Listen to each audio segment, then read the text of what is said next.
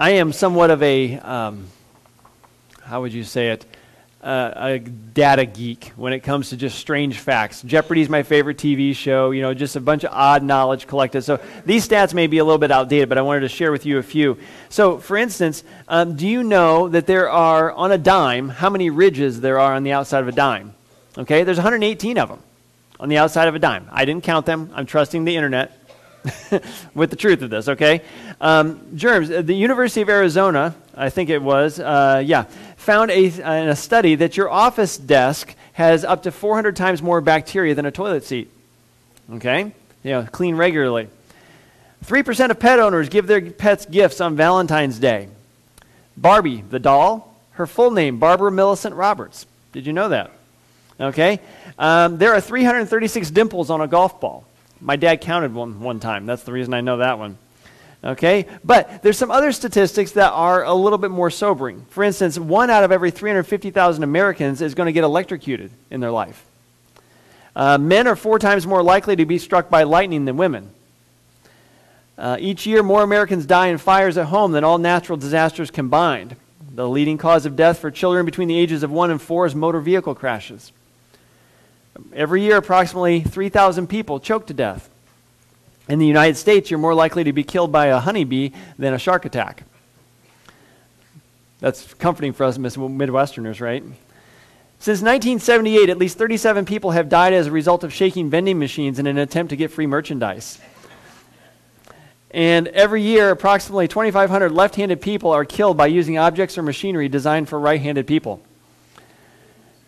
Now, those statistics, some of them make you laugh a little bit, but I've got a statistic that has not changed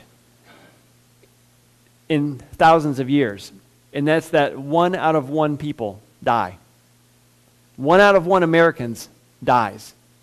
Every one of us is going to face that at some point.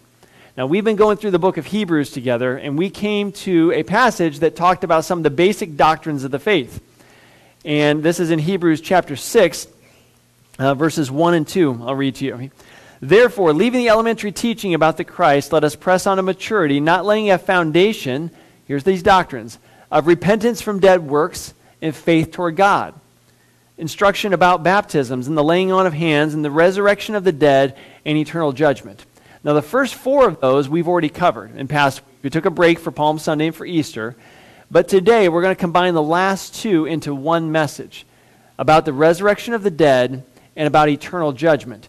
Now, for those of you who are long-termers here at Bethel, this message may ring a bell, but I figure after 12 years, it's okay to repeat. Okay, so this is one I did when I first came a number of years ago, but it bears repeating because it speaks specifically about those 2 topics, the resurrection of the dead and about eternal judgment. Now, I'm hoping that you grabbed a bulletin when you came in, because inside of that bulletin, normally I have a half sheet in there. Today, it's a full-color 8.5 by 11 diagram that shows you what it is that happens after we die. And so I'd like you to follow along with that. If you didn't get one, raise your hand. Are there a couple more back there? Okay, so you can go ahead. I think Michelle needs one. If anybody else needs one, let us know, because it will be very, very helpful to follow along if you have the visual in front of you. And for those that are viewing online, if you look on the Facebook link, or the Facebook post there is a link where you can click to get this, have it up on your computer screen, or maybe even print it out. Okay? So, what happens after we die? Well, what is death? Death is the separation of the spirit from the body. Okay, the body stops working, but your spirit lives on. Okay, that is the basic, but today we are going to go beyond the basics, but we're going to take it from the scriptures.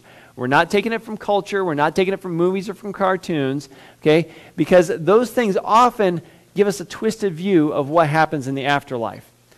Now, what you're going to see on your diagram, the first thing is that there are 2 paths. Okay, you see on the diagram that there is a tombstone. When you die, on the left of that tombstone is one path. That's what we're all traveling right now. But when you get to the right of that tombstone, after you take your last breath, the path diverges. One goes up and one goes down. One towards heaven and one towards hell. Which one we take at death, which path we are on after death, is determined by a decision that you make before death. And once you pass death, there is no changing that decision. The thing is none of us knows when we're going to die. So the whole point of this morning's message is the time to make that decision is right now. Because you do not know if you're even going to walk out of here this morning. You don't know when it's going to come. You need to be ready to make that decision. And that decision is whether or not you are going to accept or reject Jesus Christ. I'm going to give you the condensed version of what is called the gospel. We sang gospel music this morning, okay? It's a style of music, but it's not necessarily just because of the way that the notes are played or the melodies, but it's because of the message that is in there. The gospel means good news, and the good news is good because the bad news is so bad. All of us have sinned and fallen short of God's standard, which is 100% perfection 100% of the time. If you have ever sinned, you are not good enough to be with God. It's not that you need to measure up. It's to realize I am not good enough and to cry out to God, forgive me. Because Jesus came, he lived the perfect life that none of us did, but yet he still paid the penalty that all of us deserve for our sins. If you sin, you need to die. That's what God has said. Jesus never sinned. He died, and God said, since he died the death he didn't deserve, I will let his death count as payment for a sinful person. Actually, for any and for every sinful person who will place their faith in Jesus Christ. Jesus, you died for me. I confess my sin. I know I'm not good enough. Rescue me. So I don't want to go to hell. I don't want to live separate from you. He will come in. He will rescue you. And God will accept you, not because you're good enough, but because of what Jesus did for you. That is the message of the gospel. And that's the decision that we all need to make before we die. After we die, we do not have that opportunity. Have you made that decision yet? The time to decide is now. Okay, so we're going to travel along this diagram. You see how there's two paths, one along the bottom, one along the top. We're going to start at the bottom, okay? The bottom first, where we're going to find out that there are two paths, okay? Two paths, and there's going to be a few things that might challenge your thinking this morning. The first one is this. Did you know that there are two hells? There is not just one, there are two, okay? Now, the first one, let's look at now in, excuse me, we're going to go to Luke chapter 16. Now, I'm going to hopefully have these verses on the screens. We were having a little problems with our projector this morning, so I'm hoping these will be up for you, but I do encourage you to have your Bibles open. Luke chapter 16, and we're going to look start in verse 19. Now, there was a rich man, and he habitually dressed in purple and fine linen, joyously living in splendor every day. And a poor man named Lazarus was laid at his gate, covered with sores, and longing to be fed with the crumbs which were falling from the rich man's table. Besides, even the dogs were coming and licking his sores. Now the poor man died and was carried away by the angels to Abraham's bosom. And the rich man also died and was buried. In Hades he lifted up his eyes, being in torment, and saw Abraham far away and Lazarus in his bosom. And he cried out and said, Father Abraham, have mercy on me, and send Lazarus so that he may dip the tip of his finger in water and cool off my tongue, for I am in agony in this flame. But Abraham said, Child, remember that during your life you received your good things, and likewise Lazarus bad things. But now he's being comforted here, and you are in agony. And besides all this, between us and you there is a great chasm fixed, so that those who wish to come over from here to you will not be able, and that none may cross over from there to us. You see that there's two parts of this place in the afterlife. This is called Hades. Hades. Now, in our English Bibles, I chose the New American Standard, which I usually preach from, because it actually translates that as Hades. Some of your Bibles will actually just say hell. Okay? But there's a distinction. We'll learn about the second hell later. This is the first one, Hades. This place where you go in the afterlife. But if you notice, there are two parts. There's Hades proper, and then across a chasm, there is another place called Abraham's bosom, or paradise, it's sometimes called in other passages. And so these two places, the unrighteous go to Hades, the righteous go to paradise after they die. At least that's what it was before Jesus rose from the dead. Things have changed a little bit now. After Jesus rose, he actually took the righteous people from the paradise side and he emptied that side and took them up to heaven with him. If you go to Ephesians chapter 4, verses 8 through 10, it gives a description of this, not in great detail, but it says this. Therefore, it says, when he, this is referencing Jesus, ascended on high, he led captive a host of captives, and he gave gifts to men. Now this expression, he ascended, what does it mean except that he also descended into the lower parts of the earth? He who descended is himself also he who ascended far above the heavens, that he might fill all things. Jesus, if you've heard in the Apostles' Creed, it says, he was crucified, died, and was buried, and then he descended into hell. Okay, that's what it's referencing here. Hades is where he went. He went down there. We know he actually even did some preaching while he was down there, preaching to those who were disobedient. Because you see how there could be communication between the two sides, between the unrighteous and the righteous side, but there's no going from one to another. Once you die, you're destined for one or the other. But now that Jesus has risen from the dead, we know that the righteous don't go there anymore. Okay? We know that because in 2 Corinthians chapter 5, verses 6 through 8, Paul is talking about what happens after we die. 2 Corinthians 5:6 says this, "Therefore, always being of good courage, and knowing that while we are at home in the body," that's alive here and now, okay, as long as we are at home, in the body, we are absent from the Lord, for we walk by faith, not by sight. We are of good courage, I say, and would prefer rather to be absent from the body and to be at home with the Lord. Where is the Lord Jesus right now? He's at the right hand of the Father in heaven. Paul says, absent from the body is present with the Lord. Up there. Not down there. So, when a righteous person, now thinking righteous in Jesus Christ, not because we're good enough type of righteous, okay? If you've been made righteous in Jesus, if you die right now, you go up to be with Jesus in heaven. If you do not belong to Jesus, if he has never forgiven you of your sins, if you've never accepted his gift, you die, where do you go? Down to Hades, a place of torment, a place of agony, a place of fire right now. Okay? Now, those are the two paths. But before we leave this part about the split between the two and what happens immediately after you die, we have to talk about one more thing, and that's about purgatory. Now, if you're familiar with purgatory, purgatory is a place where people go when they die if they've not been good enough to go to heaven yet. Okay? And you are there to be purged. That's where they get the term purgatory. Okay? Purged from your sin. Okay? And so the people who are still alive here on earth can do good deeds and give money and stuff like that on your behalf to get you out of purgatory and pop you up to heaven. Okay? Now there's a difference, though, between Hades and purgatory. Okay? Hades is in the Bible. Purgatory is something man made up and it's not true. I could see some of you were getting very concerned as I started to explain that. You're like, is he teaching about that? Yeah. Purgatory is something that is not true. Absent from the body, where do you go? Present with the Lord or Hades. Purgatory is not real. Because you are not given, sent to heaven because of your good deeds or anybody else's good deeds. It's only because of what Jesus did. So that doctrine, that's primarily a Catholic doctrine, I think, about purgatory, just push that to the side because it's not true. But I had to correct that because of the fact that some of you may have been raised with that sort of idea. Okay? So, now that we are done with the two paths, let's move on to the next section. Okay? So on your diagram, you got that pink section. Then let's move on to the yellow section where it says two resurrections. Now we're going to start at the top of the diagram, okay, with the righteous. Now, with a resurrection, that is the time opposite of what death is. Death is the separation of the spirit and the body. Resurrection is a time when spirit and body come back together. Okay? So right now, we are living as embodied spirits. After we die, we are disembodied spirits. And then at the resurrection, we are going to be embodied again. We're going to have a body. Now, what is this body like?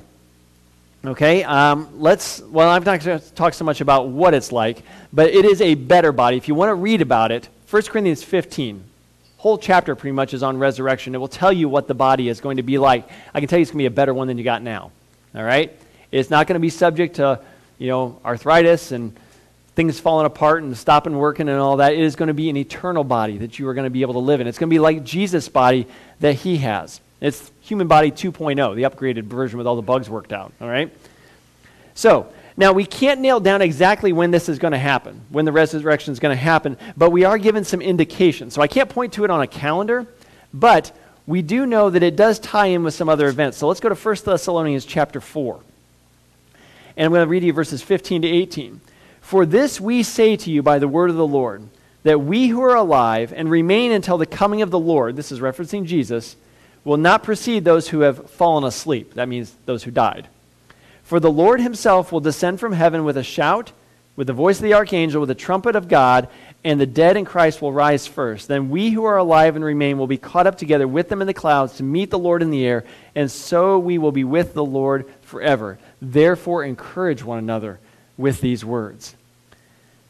Your body is going to be reunited, or your spirit's going to be reunited with your body, okay, a new body, a recreated body, and then you as an embodied spirit are going to go up to meet Jesus.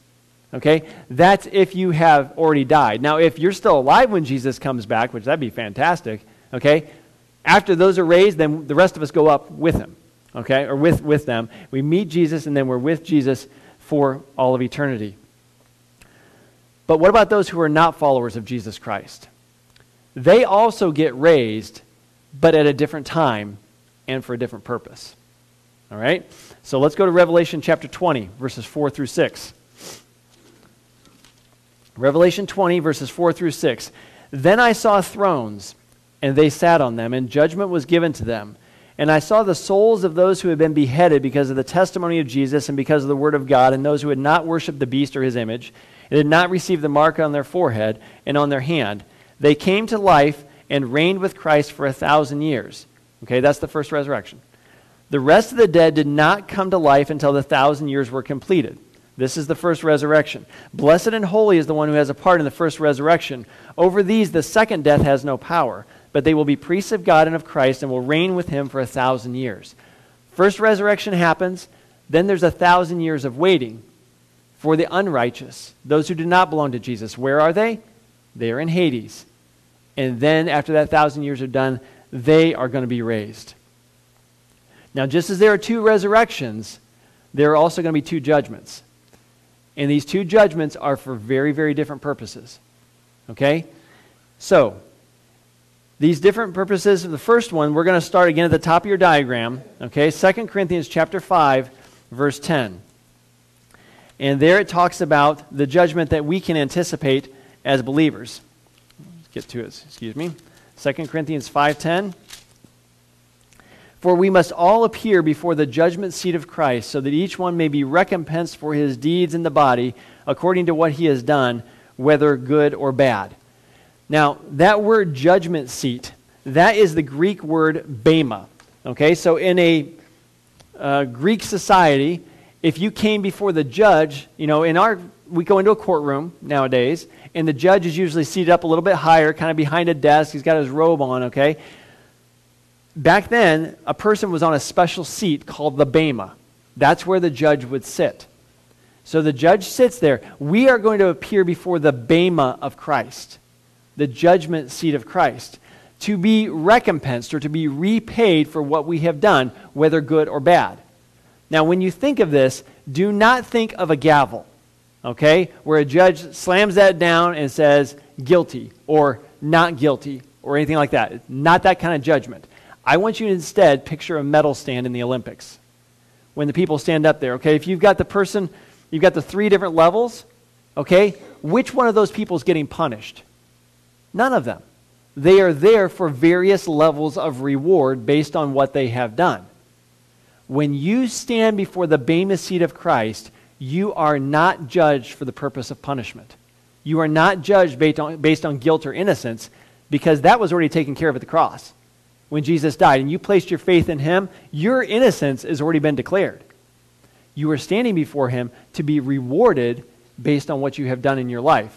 You know, a lot of rewards, a little bit of rewards, whatever it's going to be, that's what it is.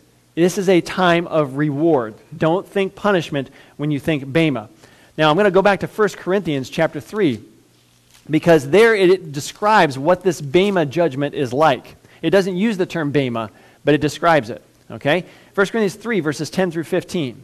According to the grace of God which was given me, like a wise master builder, I laid a foundation, and another is building on it, but each man must be careful how he builds. For no man can lay a foundation other than that one which was laid, which is Christ Jesus. Now, if any man builds on the foundation with gold, silver, precious stones, wood, hay, and straw, each man's work will become evident, for the day will show itself, because it is to be revealed with fire, and the fire itself will test the quality of each man's work. If any man's work which he has built on it remains, he will receive a reward. If any man's work is burned up, he will suffer loss, but he himself will be saved, yet as through fire. If you've got the foundation of Jesus, you know you are passing through that judgment and coming out on the other side. The question is, are you carrying anything with you? A person saved through the fire, sometimes people escape from a burning building with only their life to show for it. Sometimes their clothes even get burned off of them, right? They saved, but they've got nothing to show for it. When you come before the Bema seat of Christ, the works that you have done will be shown for what they are. If they are wood, hay, and straw, flammable, just earthly things, trying to achieve success in this life and building your own little kingdom and that kind of stuff, it's going to show because you can't take those on into eternity. But the things that you have done, which are the gold, the silver, and the precious stones, those can survive the fire. Those will come out on the other side. You're witnessing for Christ, the sacrifices that you have made on His behalf, the kindness that you have done in His name for other people. Those kind of things will survive the fire. They will come out on the other side. So when you think of the Bema, think rewards, not punishment. But when you think Bema, look at your life. Am I living a life that is going to be rewarded? Some people think it's like, oh, if I can just get to heaven, that'll be enough for me. I want to get to heaven with a whole bunch of rewards along with it when I get there. Be laboring for that which lasts on into eternity. Work for the rewards. So when you think Bema, think rewards. That's the judgment for the believer in Jesus Christ. What about the judgment for the unbeliever? Go down to the bottom of the diagram where you see that white throne there. Okay? Revelation chapter 20. We're going to go back there. It's just a little bit below where we were before. Revelation 20 is going to describe what this is like. Then I saw a great white throne and him who sat upon it, from whose presence earth and heaven fled away, and no place was found for them. And I saw the dead, the great and the small, standing before the throne, and books were opened. And another book was opened, which was the book of life. And the dead were judged from the things which were written in the books according to their deeds. And the sea gave up the dead that were in it, and death and Hades gave up the dead which were in them, and they were judged, every one of them according to their deeds. Then death and Hades were thrown into the lake of fire. This is the second death, the lake of fire. And if anyone's name was not found written in the book of life, he was thrown into the lake of fire. The great white throne judgment is not a judgment for rewards. It is a judgment to determine guilt or innocence. And how is that determined? Each one was judged according to what? Their deeds. You were judged based on what you do. Because Jesus, or God's standard, is 100% perfection 100% of the time. It doesn't matter if you've done a bunch of good deeds. Have you ever done a bad deed? Have you ever done anything sinful? If so, you fall short of the standard. You are no longer perfect, and you cannot pass through that judgment. So you will stand and be judged at the great white throne according to your deeds, unless you have trusted in somebody else's deeds on your behalf, in which case you will avoid this judgment. And once this judgment is pronounced, it will move on to sentencing. So let me ask this question. Are you ready to stand before God? Are you ready? I can answer that question by asking you another question. In whose deeds are you standing? On whose deeds are you depending when you stand before God? Your own or Jesus? That will determine what happens. Because if you were trusting in your own deeds, like the whole idea of those scales, well, my good deeds are going to outweigh my bad deeds. No, there's no scales there. You're either perfect or you're not. And if you're not, then it's time for sentencing. And what does the sentencing say? Well, it says that you are thrown into the lake of fire. We'll get to that in just a minute here. Okay?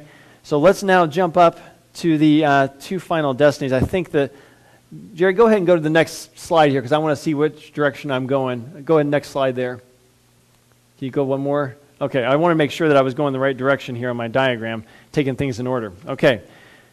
So, for the person who believes and trusts in Jesus Christ, Revelation 21, 1 through 4, this is what we have to look forward to.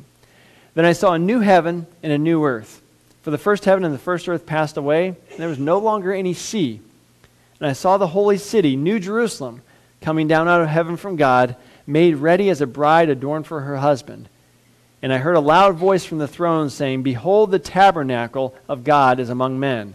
He will dwell among them. They will be his people, and God himself will be among them. He will wipe away every tear from their eyes. There will be no more death. There will no longer be any mourning or crying or pain, for the first things have passed away. Now, when we think of heaven, what do we usually say? Well, that person went up to heaven. I'm going up to heaven. I'll fly away, like we talked about this morning, which is true if I die right now. My spirit's going away up there. But eternity, long term, where do we live? It's not up there. It's here. A new heaven and a new earth have been made. The holy city comes down. It's on earth established, and that's where we live with him. It is in a new heavenly city on a new earth. I don't know if it's a new heavenly city. It's the heavenly city on a new earth, and that's where we dwell with him for all of eternity. And what makes it heaven? It's not so much the streets of gold, the pearly gates, and all that kind of stuff. It's the fact that God will be among them. They will be his people, and he will be their God. And you'll find out if you go later in the next chapter there that we actually get to see his face. We get to see God, which we can't do right now. That is heaven. That's what we have to look forward to. That is our final destiny for the person who believes in Jesus Christ. But for the unbeliever who has been declared guilty, it is time for sentencing. Now, you remember earlier on, I got some kind of quizzical looks when I said there's two hells. All right? The first one was Hades. Okay? And in our English Bible, that's translated hell. Oftentimes, too, there's another one that's translated hell, but it's a very different word. And that is the word Gehenna. Gehenna. Now, in Palestine there, around Jerusalem, just outside Jerusalem, there's a valley called the Valley of Hinnom. Okay? And that's where this term comes from, Gehenna. The Valley of Hinnom. The Valley of Hinnom was a place where people would throw the trash from the city.